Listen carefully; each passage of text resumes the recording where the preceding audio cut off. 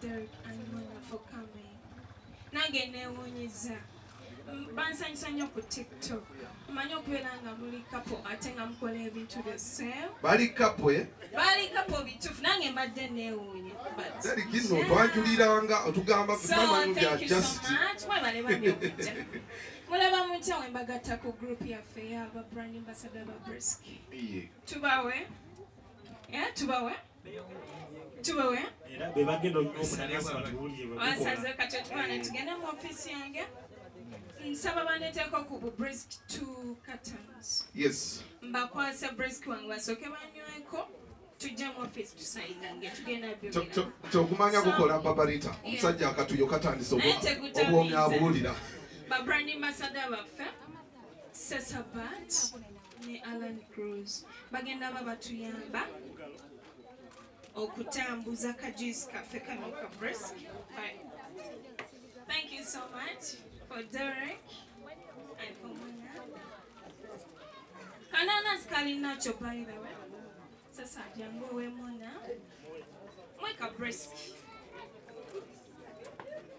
Okay. Yeah. There you go. Yeah.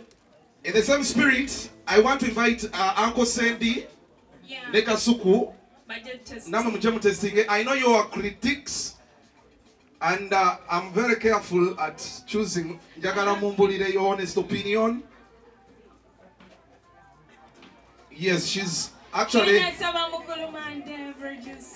Thank you so much. Uncle Sandy, please come and test her and tell us your opinion. Drink it. What are you called? Yes. Kuku. Yeah. Kuku kali. Zikamateka mwali muchiwa.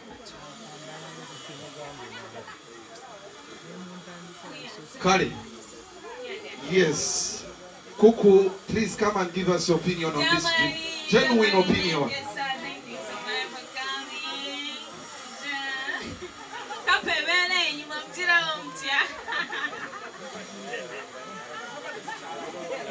Kali, please.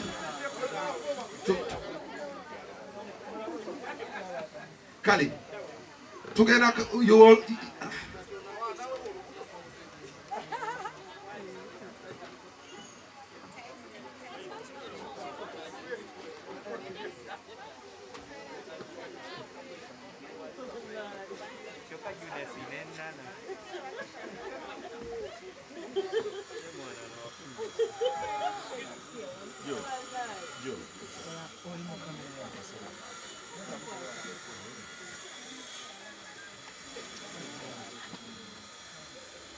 Kali, one more cold drink, please. One cold brisky. Okay. This cold. Kasuku also.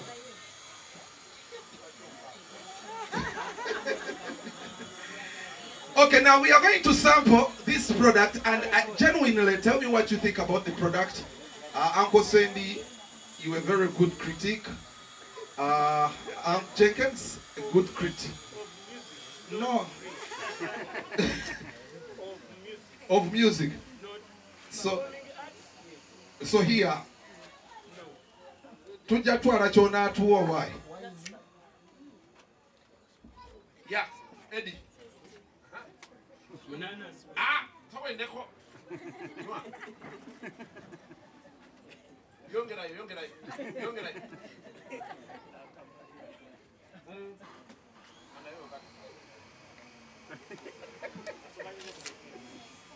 Bananas.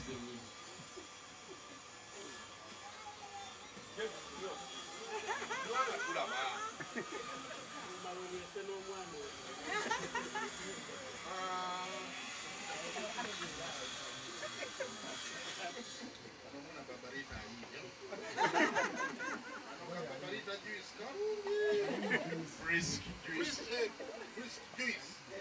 Original bananas.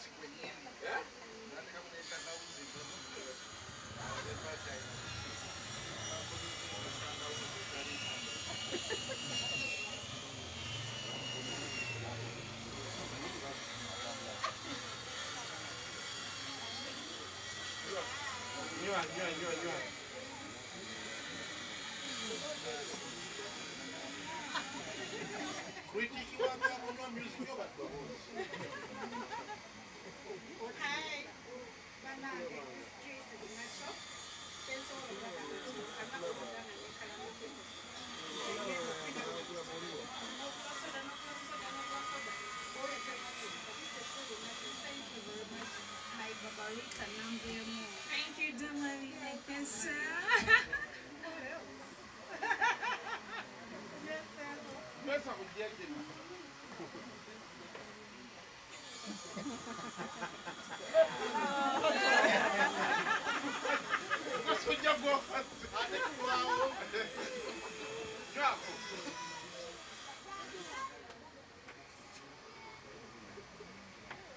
Mwana yakutte mukana nakamanyi okasobola briski nakosendi eyongereko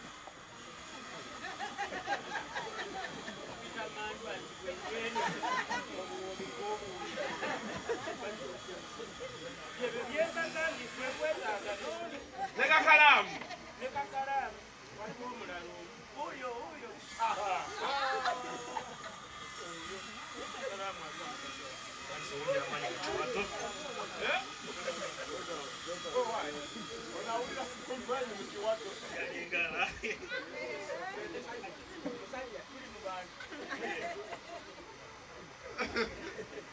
kati bano ogambye mukasondani senda kakala Billy Ocean mukasabuza nti mumanya akayimba ka Billy Ocean bakayita batya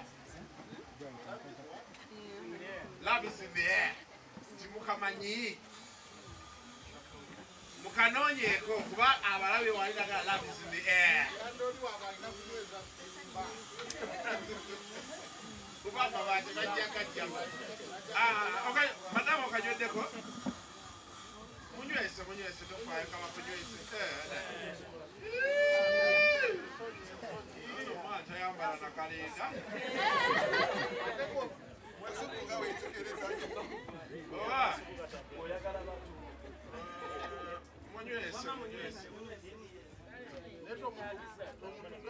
ekifaananyi mukikube Kasuku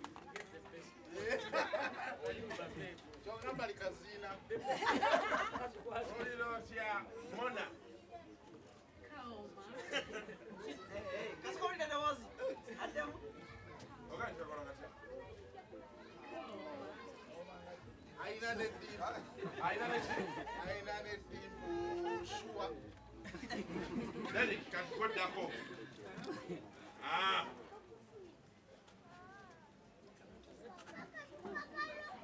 ajakola ate kalimu n'amaanyi gaako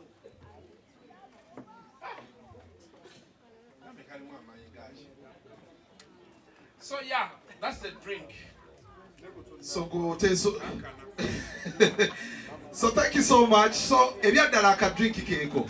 Kale, thank you so much. Kasuku, you can. When we try today, Jenkins are there. Gambia, Barbarita, Mogere, Munera. Ademwa Agamenti. Jenkins, you're welcome. Chokacha Agala. Kamara Tura Jogen. Kale, Alan Cruz, before you go and say Sabat, like we said, brisk is just not a drink that is going to satisfy or quench thirst. Naye, name him together Jitondao. In our midst right now, today, we are going to witness an employee, Omulimu, contract again to signing right now. Wakatiwa Brisk, Nabakuru Alan Cruz, Nese Sabat. They're going to be one of our brand ambassadors. Nsaba Caucus, Radio Simba, and Mr. Mange. Nsaba Mujam testing Eco Brisk. Asaba wa Jenkins Kwandalanyo. Kade muka tono tawulidde. Jenkins Jagalanyo. Hey. Why you want them to come over, please? The ushers, get me that table here. We are going to sign this contract in front of the camera. Abakulu bano tuba.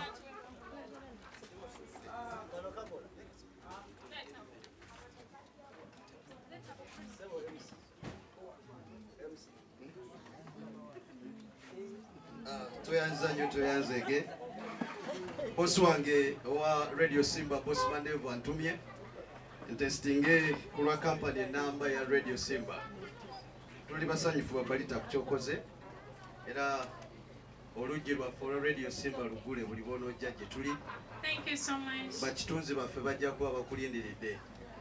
N'olwekyo tukkiriza nti buli kimu kijja kutambula bulungi. Amina. Twagala tuveewo wano nga tutegedde.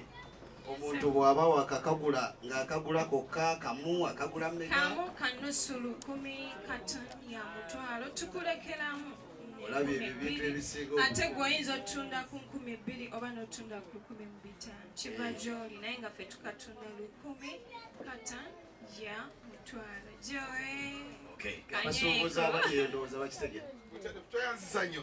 Mwami Mandevu yagala kwongerezaako. Kasita ayogera. Abapedde. Kale. Oh. Ladies and gentlemen, today we are in the same twagabisa mu bwangu. Sesabat is a very big influencer. Mukolo Alan Cruz is a very big influencer. Brisk as a company felt it necessary to add them onto the team okulabanga we make this dream a reality eri abantu bonna bagituukeko. So emirimu gitandise olwo.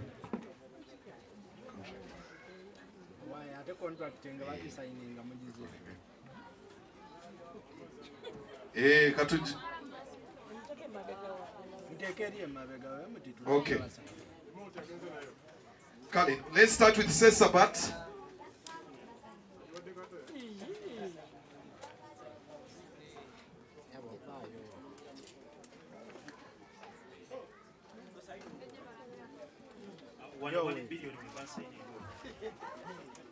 Wali billion oba osayininga taata.